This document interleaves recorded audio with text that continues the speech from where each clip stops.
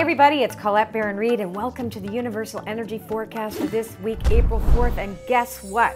Wisdom of the Oracle says we gotta pay attention this week for sure because all four cards are in the protection position.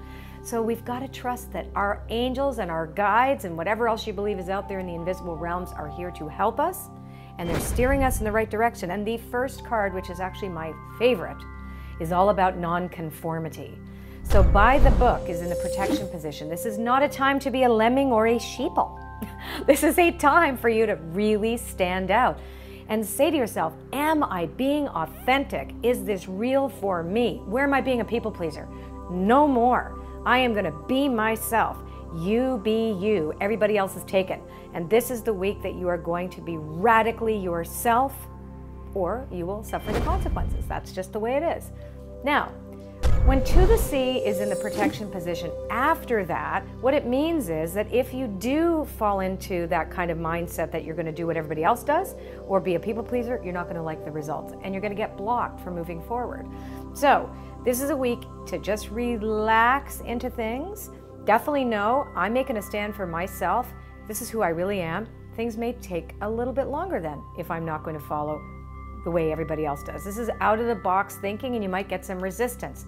That's okay. Resistance is fine. You're just going to flow around that resistance because guess what? You will be correct if you are in your authentic, purposeful self.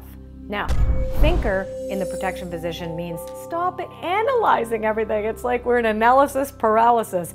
Should I, shouldn't I, should I? I don't know what's going to happen. Should I make this? Then what happens? And if I do this, will I get that? And that's not going to work at all. Because observer, is also in the protection position means we're too close to what we want.